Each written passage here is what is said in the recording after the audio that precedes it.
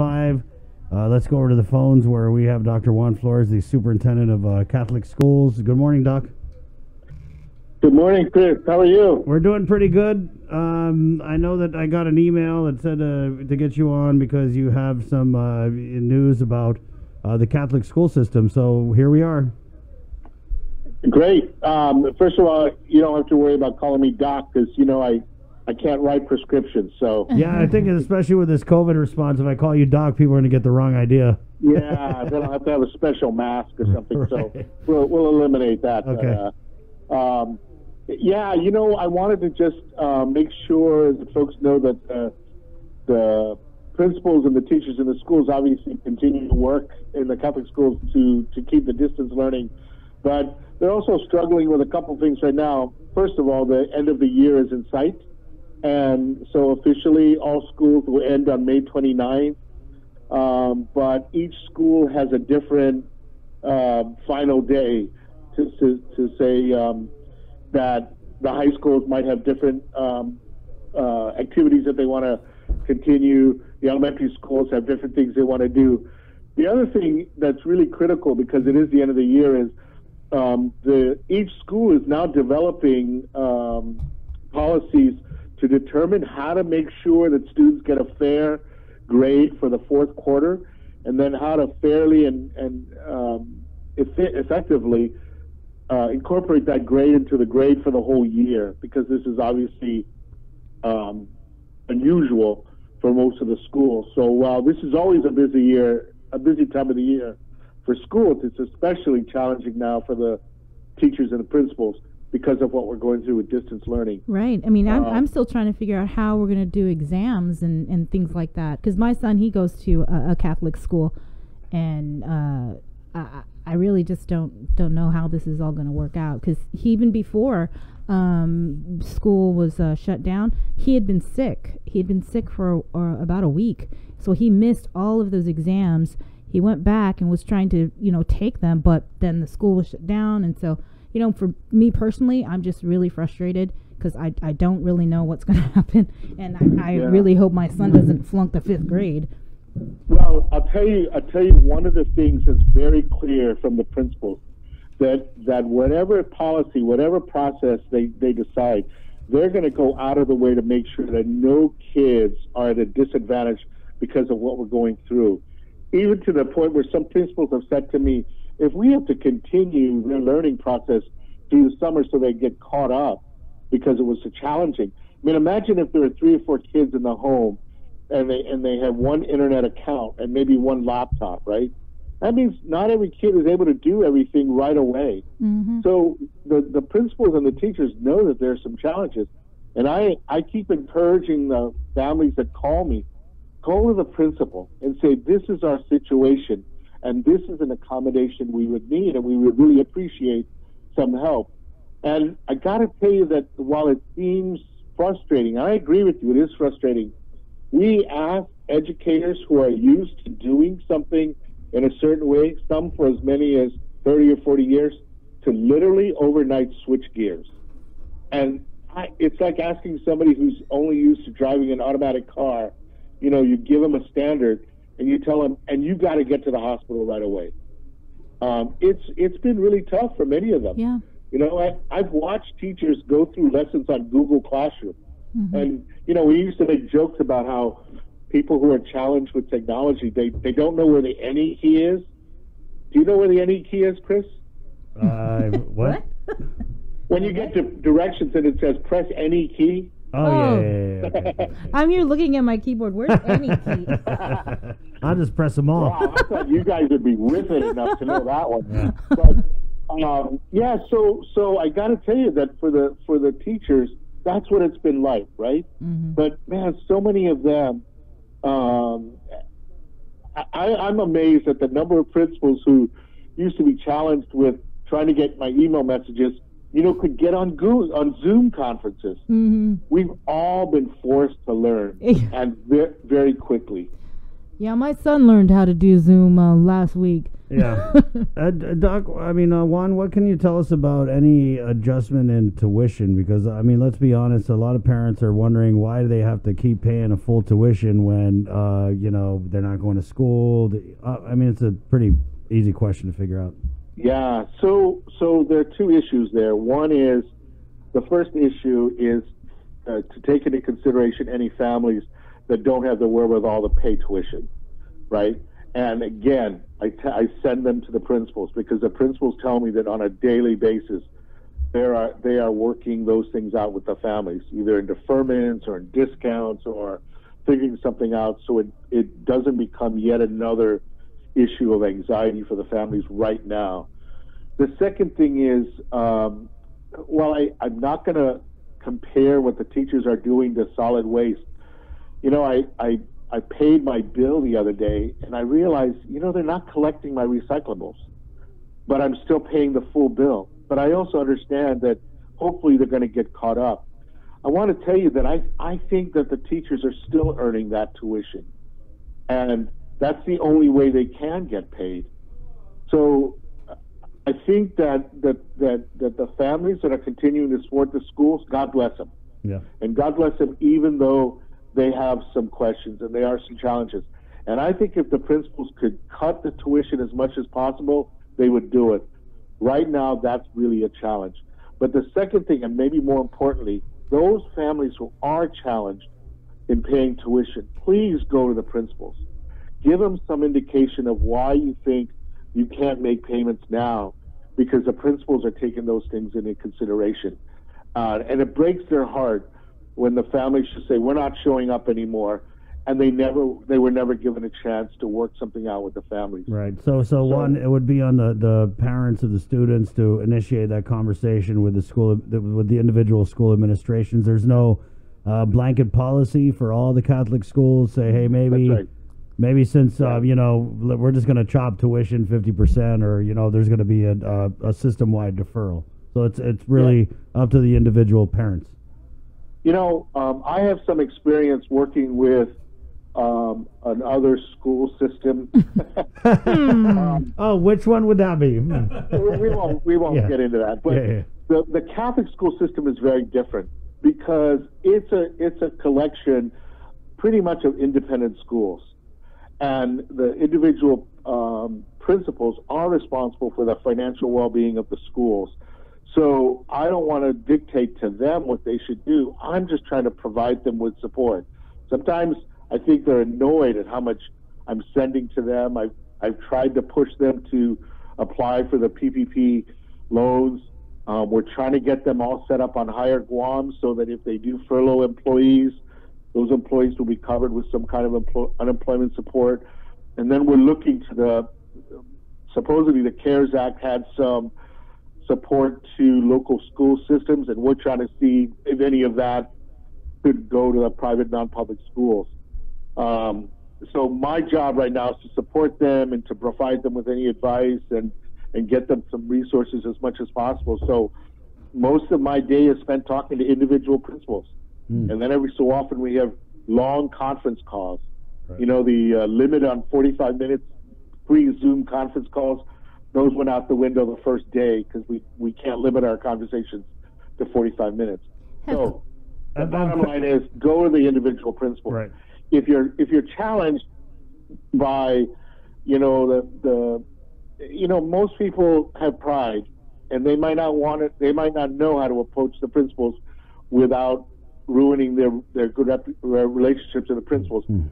Get a hold of me, and I'll talk you through what I think are good talking points to share with the principals, because every single one of them is concerned about the kids, and they don't want to lose the kids right now, and they want to be understanding of the families that are struggling right now. And there are many families that are struggling. And I'm pretty sure the principals aren't, they know what's going on out here, right? No one is insulated from this COVID crisis in terms of the financial impact it's had on so many of us. Yeah, one of the challenges right now is that, most of our teachers, while they all have salaries during the year, those salaries are a lot lower than other teachers. And if another member of their family lost a job or has reduced hours at this time, there's not a lot of savings to kick in right now to help them out. So they're also going through it, and I think that they're expressing that to their principals. So that helps the principals to be understanding of what families are going through. Have you got any complaints, Juan, from parents who feel like they're paying the full tuition, or they're being asked to pay the full tuition, but they've now become essentially full-time teachers for their kids? And I'm talking about because I know some parents who have basically a big part of their day is dealing with all these assignments that are coming down from the Catholic schools. And I'm not saying, parents shouldn't be involved. Of course, there's a lot of time to be involved right now. But what do you make of this idea that, hey, I'm paying this full tuition, but I'm basically executing all these lessons plans? And I mean, maybe some parents are still working. They don't have time for it. So how do you kind of gauge what parents are doing to shore up, all the things that they would normally get with a physical school setting? And how do you kind of leverage that against, do I still got to pay a whole tuition? Because I've heard from a bunch of parents that it's a common issue that comes up. Yeah, and I think that's a great question, a great concern, Chris. I would say again to go to the principals and say, listen, we don't have the time to do this, and we're not getting enough direction from the teachers. And I'm not going to lie. I think there are some teachers who practically are having Zoom conferences every day with their kids to make sure they know exactly what goes on as far as lessons are concerned. Just giving out a set of assignments is not a lesson. That's not teaching. That's just telling the kids how to open a textbook, read the chapter, answer the questions at the end of the chapter. That's not really teaching. But some of the teachers have found ways, even with printed materials, to actually instruct the kids. And if the families feel they're not getting that, this is the same issue when kids are given homework, but the homework is not based on what went on in school that day. And parents are frustrated by that. And I would say that in the same way, they've got to communicate with the schools. I would suggest that the parents try to contact the teachers and say, I can't do this. What can you do, or how can you help me so that my kids are not going to lose out? Because the message we gave out, the message we agreed on, I don't think I gave it out, but it was agreed by the principals. We're going to try to give the kids, to the extent possible, a fourth quarter of as much learning as possible, so that when the kids end this school year, they're ready to move on to the next step. Mm-hmm. They're ready to move on to the next grade, the next level, to graduate from high school. If they're given credits, they need to earn those credits. So if somehow a teacher is not helping the kids learn, I think the parents need to have a conversation directly with the teacher or the principals. And I know that a lot of what goes on right now is all the parents now have chat groups. And I think if the parents find a common concern about a teacher, go to the principal or go directly to the teacher and say, how do we fix this? Most teachers are not sitting at home twiddling their thumbs or catching up on Golden Girls episodes. They're not doing that. They're doing their work. But they need to know that they should be instructing the kids, and then they need to know that they should be giving the kids feedback on all the work that they're doing, so the kids have a fighting chance to learn from what's going on. Hey, I got a question here from a listener. Carlo writes in, which schools have applied for the Paycheck Protection Program, and if that loan from the SBA is approved, will then discounts be considered for tuition? Good question, Carlo. That is a good question. Almost all the schools have. There are only 7 archdiocesan schools, which means they're schools directly connected to the archdiocese. The other are sponsored schools that are run by, like, the School Sisters of Notre Dame, or like Mount Carmel, or Mount Carmel's in a special category. But most of those schools also got denied, right, because they ran out of money in the first day or so. Wow. So we're hoping that this new infusion of money into the PPP loans will help the schools. I think that if in fact there is money that can be released to the families, I think the schools will do it. But families should know too that not all the schools are getting all of the tuition. So in fact, there are already discounts going out because not all the families are paying 100%. And the schools are dealing with that on an individual basis right now. So which schools were approved, the PPP? I'm not aware that any of our schools were approved. But they applied. Right. But they all applied. And we encouraged them to apply because, and it may work now, the banks, when they were denied, all the banks wrote a paragraph, or at least a sentence that said, we're keeping your application. If more funding becomes available, it's got to go on the list of those who will be considered. So, this is probably where divine intervention is going to play a big role. Light a candle. Light a candle, say a rosary, make a special plea to the Lord. Pray for your tuition. Well, I don't know. Who's the patron saint of discounted tuition?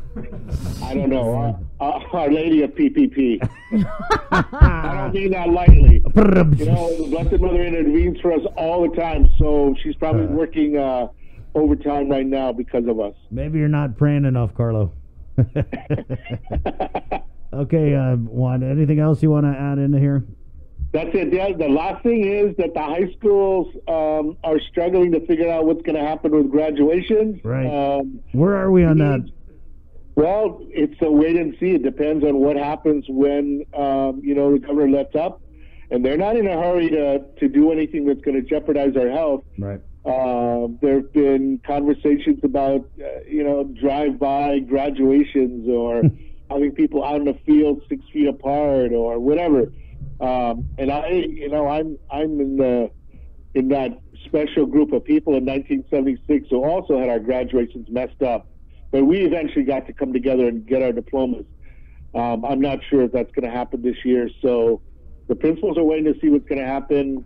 They're having conversations all the time and coming up with scenarios because they want the kids to make sure that their efforts, upon graduation will be recognized and they get to celebrate with their families. All right, Juan. I just had a question, and this is just because of how financially things have been going with the private schools. Has there been any hint or discussions about any private schools potentially not opening next year or closing down? I think that's a valid question. I have conversations with principals, especially those that have very tight budgets right now. Those schools are run on a shoestring. There's very few luxuries. There has not been a conversation yet about any school not opening in the fall, if we open in the fall. So, and if our mission is to continue the work of the Archdiocese in bringing kids to God through the Catholic schools, I hope none of them will close, because they all have special populations and they all have special missions, and they're all worthwhile for the Archdiocese. Unfortunately, we could pray all we can, but the bottom line is the economy is probably going to dictate everything more than anything else. Right. Well, there you go, Juan. Thank you. Thank you. Thanks. Take care. Keep in touch. You later. You got my number. Anytime you need anything announced, when you guys are going to roll out that big pay your tuition now and get 50% off program, let me know. Where'd you hear that? He's just messing with you. You've been saying more rosies than I have. Thank you, Juan. God bless you guys. Wash your hands. All right. The Lady of PPP. That was funny. My God. Zinger. Hey, at 9:42, it's the KUM News takeover of containing COVID. I'm going to take a